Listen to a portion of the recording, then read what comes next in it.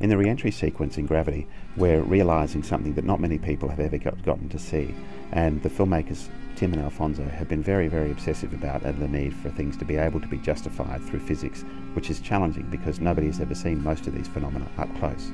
In the parachute simulation, we've wanted to land on some specific shapes at specific times. We've used a manual deformer here, which is giving us control over the shape and the time of the opening beats, but we've then overlaid it with various noise patterns and simulations to give us the finer detail. In the early parts of re-entering the atmosphere, we see the Tiangong being torn to pieces through the oncoming wind. There's a spacecraft not designed to do that. We have a low-resolution model which is enveloping a high-definition model, the low-resolution model being subject to forces of the actual wind in a simulation that we've built, and then causing the high-resolution model to be torn apart. Later in the sequence, the Tiangong is struck by a piece of space debris which causes it to break apart and tear and shred.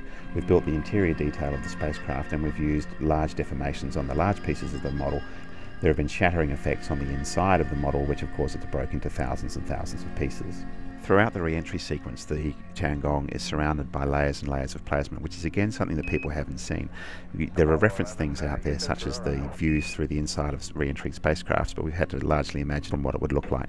We've used layers of simulations, particle simulations and pressure simulations that we've calculated based on the velocity of the spacecraft as it comes in to work out the points of high pressure to generate procedural volumes of geometry and particle streams, sparks, heat and ablation, up to 28 passes, each of which have got multiple passes within them for each of these shots. Throughout the re-entry sequence, we've had to deal with not only photorealistic rendering of the spacecraft, creation of matte paintings, multiple simultaneous effects elements happening across multiple and fragmenting objects which are spawning other objects, each of which has got their own set of simulations layered over the top to build up the density to create the realism that we've built in the sequence.